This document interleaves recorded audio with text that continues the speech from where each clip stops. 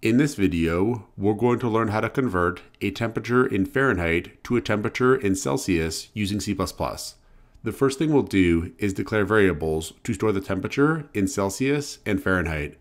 So here we'll have double, and then Celsius, comma, Fahrenheit.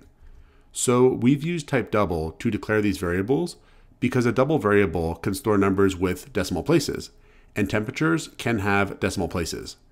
Then we'll prompt the user to enter the temperature in Fahrenheit.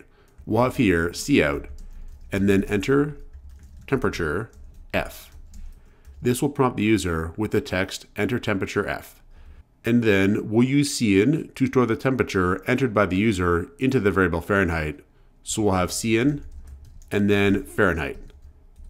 The next thing we'll do is convert the temperature from Fahrenheit to Celsius.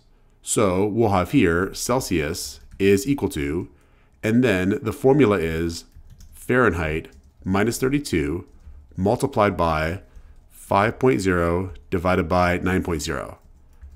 So this will convert the temperature from Fahrenheit to Celsius and store the result into the variable Celsius.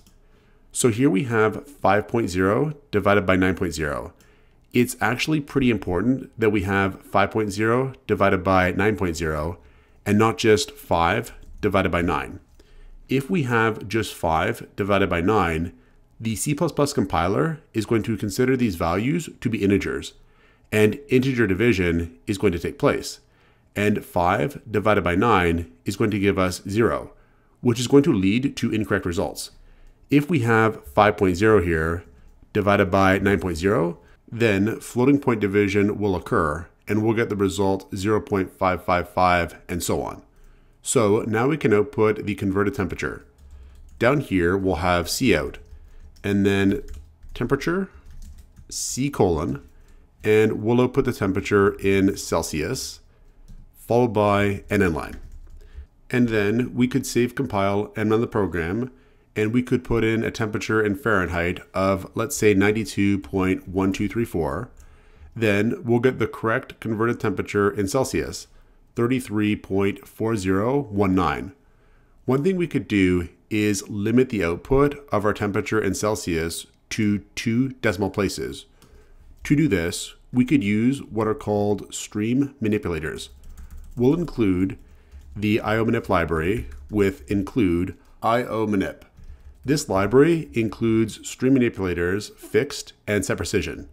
So down here, we'll output temperature C colon, then we'll have cout with fixed and set precision 2. And these are stream manipulators.